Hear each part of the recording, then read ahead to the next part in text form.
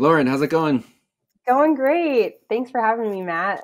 Great to see you. Thanks for joining. So where are you tuning in from here?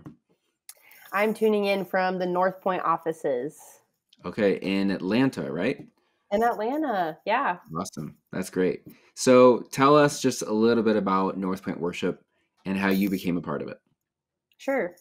So North Point Worship actually started as North Point Inside Out, which was named after our youth group here at North Point Ministries. A group of people just started writing songs specifically for our youth group and events that we would put on for the kids at our local churches. And things began to shift a little bit when we wrote Death Was Arrested. And it kind of became clear that we wanted to write songs for the church as a whole, not just for the youth at our church. So we changed the name to North Point Worship and have really just been focusing wholeheartedly on writing language for the people at our church, whether it be teenagers to middle-aged people to Yeah. elderly people, wherever you are in your journey, giving people language to figure out how God views them. And Yeah. yeah, if it goes past our local church, that's great. But that's been our heartbeat. So we changed the name to North Point Worship, I think 2 years ago, and I actually have only just been a part of North Point Worship for 3 years. I moved here 3 years ago. I was a worship director at a church in Wisconsin, so far away. And I, on the side, was writing for the label that North Point Worship was on. And so they had me come in and write with their artists. And I met some of the people that are in the band, and they were like, "Why do you live in Wisconsin?" And I was like, "I don't know." So I moved Yeah. to Atlanta to be a part of North Point Worship. And I have Yeah. just been so blessed to be a part of it, what What a God's great doing church. here. What a great church. What a great worship ministry. I remember when I first started leading worship a long time ago, so like in the early 2000s, I remember tuning in, I think it was on a Wednesday night to watch 722. Oh, yeah. And they were the only ones at that time doing online worship. Like, believe it or Yeah. not, they were literally the only ones streaming worship online. I mean, these were very different days. Yeah. The internet was a different place then, but they were the only one doing it. And worship leaders Yeah. were tuning in to watch. I think it was like Steve Fee, Oh, sure. Todd Fields, Yep. uh, lead worship. And it was awesome. I remember too, I mean, Death Was Arrested was a huge song, but then even before that, No One Higher. Do you guys even do that song anymore? Of course. Yeah. It's That's like an our fun epic song. throwback. That is such an Yeah. epic song. I remember playing that at different youth camps, and it just always went well. Yeah. I So, feel really lucky to be a part of a community that is like always looking for new ways to invest in the local community. And then, like how you said, we'd had online services at like a cutting edge time, like trying to yeah. invest in people outside of our church too. I feel really lucky to be here. You guys were doing it before it was cool, before it was even a thing to do. Honestly, I think before people even knew you could do it. That's what's really Sure. bizarre. It was Yeah. it was you guys, and then like later the Cincinnati Vineyard started doing it. Oh, And sure. then 5 years later every church in the world started catching up. But Yeah. you guys were way way ahead. So last month North Point Worship released your latest album, Our God Will See Us Through. Can you tell us a little bit about the album and how it came to be? Yeah, of course. So, I mean, even you talked about the history of worship at our church, and it's definitely gone through multiple iterations, which I think is healthy as we discover new ways to draw people in. um, but I think we had reached a point where, Death Was Arrested kind of didn't throw us for a loop, but it was like unexpectedly well received. And so I think it just kind of we were felt like we were playing catch up. Like how do we become this, all Hmm. encompassing thing, not just a youth situation. And so we had a season where we were really kind of just trying to figure out what God had specifically called us to. And there were new people being added to the group, myself included. And so in January of 2021, we actually went away and had a beach writing retreat where we just were able to uh, invest in community with each other and be Yeah. honest. And there was even like I mean, if I can be candid, like repentance between each other and just getting really real and praying and asking God what the next season might look like for North Point worship. And I think we all landed on um, just really this stark belief that we didn't want to record or even write anything until it was going to be real. Mm. And God met us at that retreat in a way that I think I'm still processing even a year later. And we started writing these songs that were full of vulnerability and saying things that, previously we would have been, I guess, afraid to say, and not because of our community or our church, but just sometimes the pressure that you feel as a worship leader to put on a front. And yeah, I mean, God just kept giving us songs and more songs and more songs. And that's really what this whole album journey has been for us, is just a growth in accountability and vulnerability with each other. And I think that you see those qualities in the songs that came out of this season. And we felt like people have connected to them in a different way as well. Like we're talking about really real stuff and people are connecting to it in a really deeply profound way. So it's been quite the journey for us. That's awesome. So as a writer and a worship leader with North Point, is there a song that means a lot to you personally that's your favorite? Definitely the song Deliverer, which was our first single off the album. It means a lot to me personally because it came from a really, like I said, real place for me. At that writing retreat, there was a songwriting session between myself and a guy named Clay Finnison and a guy named Desi Rains, who are on our team. And yeah, we just decided to be real about what was going on in our lives. And we were friends, so they kind of knew what was going on. But I had the opportunity to share with them some struggles I was going with because I had just gone through a divorce when we went to the beach. And that's kind of a taboo thing to talk about in church and to be real about. But I was just really struggling at that time. And I had a 2-year-old daughter. So I was really struggling with how to be a good parent in the midst of grief and how to be a good leader when I was struggling with something, especially something that can be seen really negatively in a church context. And Clay shared about like some family trauma that he was going through that was causing anxiety in his life. And Desi shared about a decision he made that was causing really deep shame that he was walking through. And so we just started talking about these really intense, deep things that we were afraid to preview, and all landed on the fact that we felt like God in each of our situations was our deliverer, and he was seeing us through each step of the way. And what did it mean to look to him for deliverance, and what does deliverance even mean? And so that's what the song became, was really an anthem for us as we were walking through our personal struggles. And honestly, when we wrote the song, I didn't even know if it would get on the album because we were saying things like depression and anxiety and darkest thoughts and addiction, but I'm just really grateful that our team got behind that and we were able to put a song on the album that I think talks about things that people feel ashamed to talk about in church. And we've seen the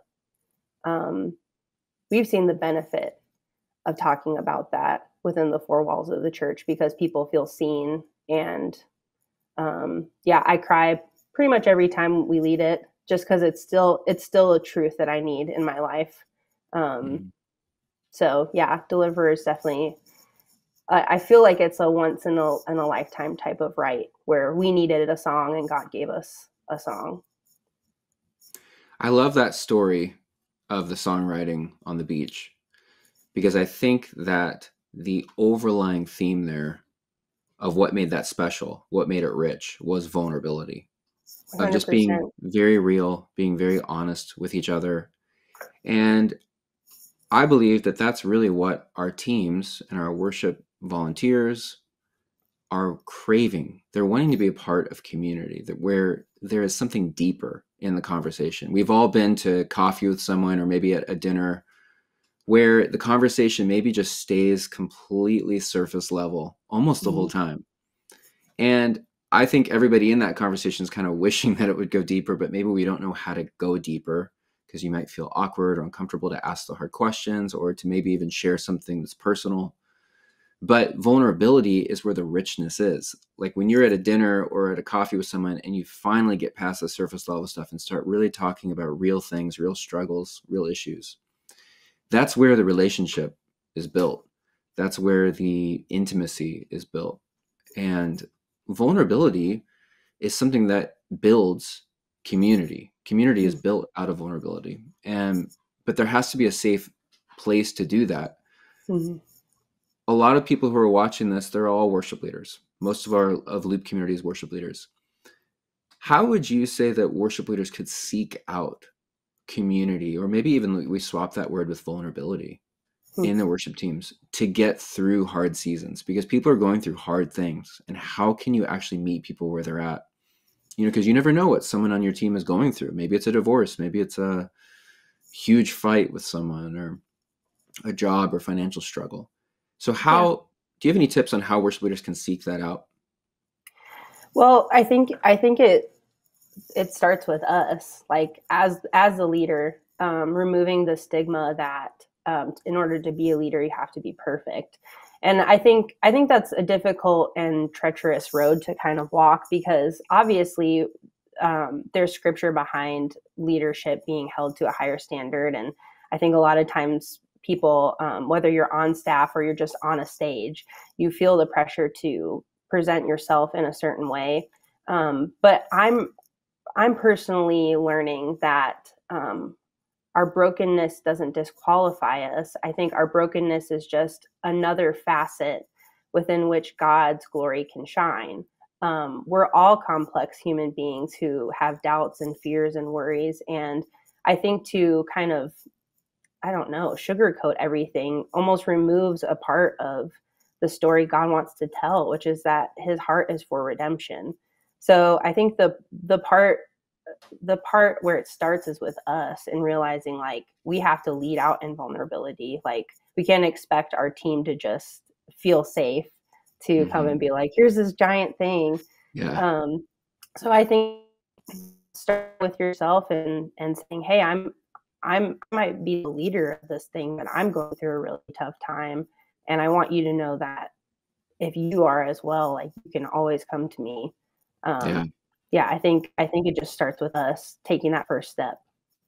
Leading from example goes a long, long way. And I think if you're the Yeah. first person in the group who's willing to share maybe something more vulnerable, it really encourages everyone else to be able to open up. It feels like a safe space. And Yeah. somebody has to go first. And I guess that's kind of the part of being a leader. And that kind of that's Right. the part of being a leader is the leader goes first in a lot of these things. And Right. that's kind of the role. Yeah. But it's And I amazing think what you people, can unlock by doing that.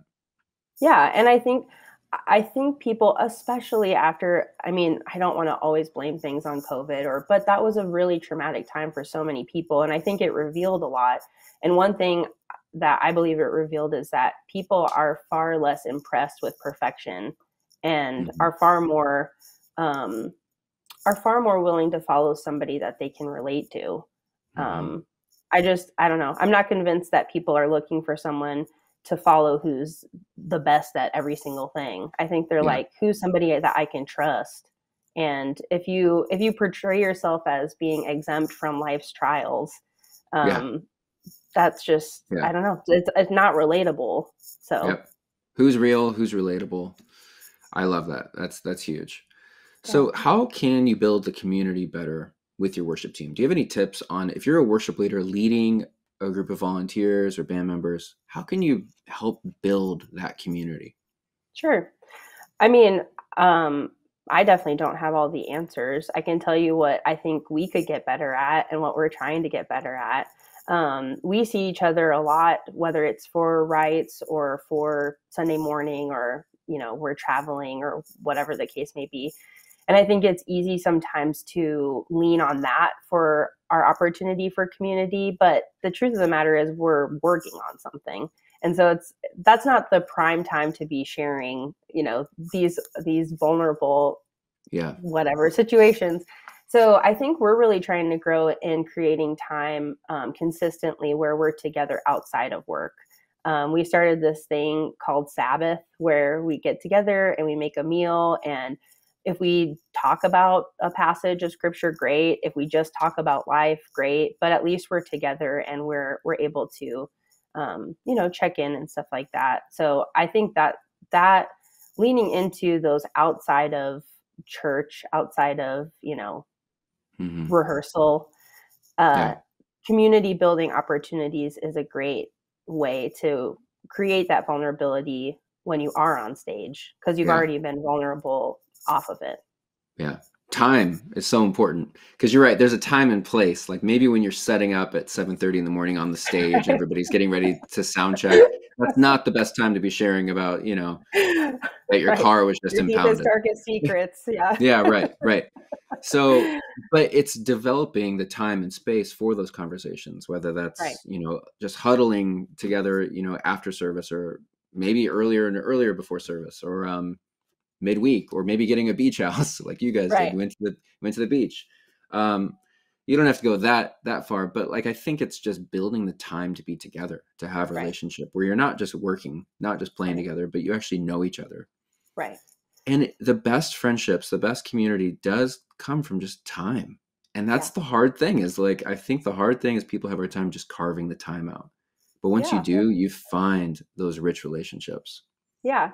And I realize that we're in a different scenario because, our team, this is what we do for a living. And so we have more time to find, outside of Hmm. rehearsal time. But even when I was like a worship director at a church that was all volunteer besides my staff position, we would have, whether it be once a month, game Hmm. nights or even if it's every 3 months Yeah. or something, just like creating intentional time for people to actually be friends and get to Yeah. know each other and be community.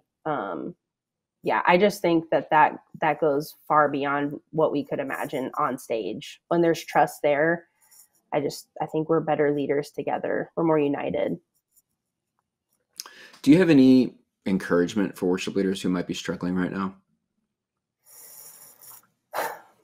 I think it just goes back to what I was saying earlier, and just that this has been a difficult season for everyone, and it can feel, I think sometimes, like especially with um like Christian celebrity culture, and I don't know, just it can feel like you're the only one struggling or you're the only one going through your particular Hmm. difficulty, whether that be finding enough people to volunteer or you're going through something personally.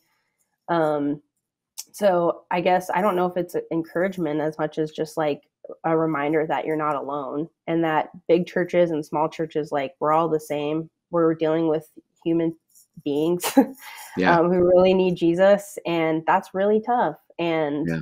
um, yeah, I think just the reminder that yeah, whatever you're going through, someone else is going through too, and um, yeah, maybe even making a priority to find other worship pastors or worship leaders in your community, so that you Hmm. have a sounding board and people who are going through the same thing that you are. I Yeah. think that's really important to not be isolated. That was the word I was just going to say. It's just don't be isolated. Yeah, And you only need one. You don't need like 10 good friends. yeah, You just need one good friend. And so at that point, it's a numbers game. You know, yeah, maybe meet with a few worship leaders and some might click, some may not. Because you only need one that right, really you could like build community with and relationship with and feel known and also help them feel known. And you might even yeah, feel really fulfilled by helping them out in whatever they're dealing with. 100%. Yeah, Yeah. I mean, I think it's always tempting, even if we don't try. Like, your church can feel like such a bubble, and so even if a church is 5 minutes down the road, it's like, well, that's that church, and we're our church, and we're doing our thing. But it's like Yeah. we're all in this together, and so Hmm. yeah, I think just finding, like you said, that one person who's in your area or outside your area, whatever, who's going through the same thing as you, to just remind you, like, hey, we're all we're all going through the same thing. I would even say for worship leaders, sometimes we only like to magnetically kind of connect to people that are like us, other band members, other worship leaders. But some of the relationships that have grown me the most are people who are not worship leaders at all. And in fact, maybe people who don't even know anything about music or what I'm doing. And Sure. so I say that in that be open to the idea that the person who might be the perfect person for that relationship not, might surprise you. Yeah. Be open to maybe someone who's very, very different than you Yeah. and maybe not in the music world.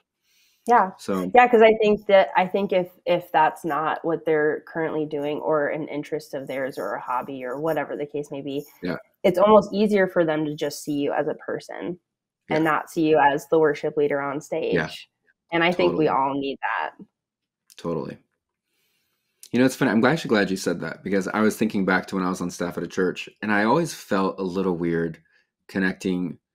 One of the things that kept me from going vulnerable with people at the church was that I was the guy on stage on staff, and I never Yeah. felt fully comfortable. And what I like to do, I remember I actually went to another church down the road, like 10 miles down the road, and I went to like one of their young adult ministries and got connected there and built a lot of relationships there. And I Yeah. felt like at that I could just be Matt. Yeah. I was not the guy on staff, I was not the worship leader. I was just attending a Yep. church, building relationship and community with people. And so, Yep. yeah, be open to look outside of your world in a way. Yeah. I love that. Well, Lauren, how 100. can people find you and follow you and stay in touch with you if they want to? Yeah. So, well, you can find North Point Worship on any social media platform. Instagram is at North Point Worship. Our music's on anywhere, like any platform that you stream music, Spotify, Yeah. Apple, Amazon, all that stuff. And then if you want to follow me and keep up with my craziness, I mostly post videos and pictures of my daughter. So don't know if that's Yeah. of interest. Yeah. But my Instagram is at Lauren Lee Music. So Awesome. I would love to be connected and keep up. Awesome. So Thanks for your words of encouragement, Lauren. It was great to of meet you. I course, appreciate you taking the time to join us on Loop Live. yes, thanks for having me. Yep. See you soon. Bye.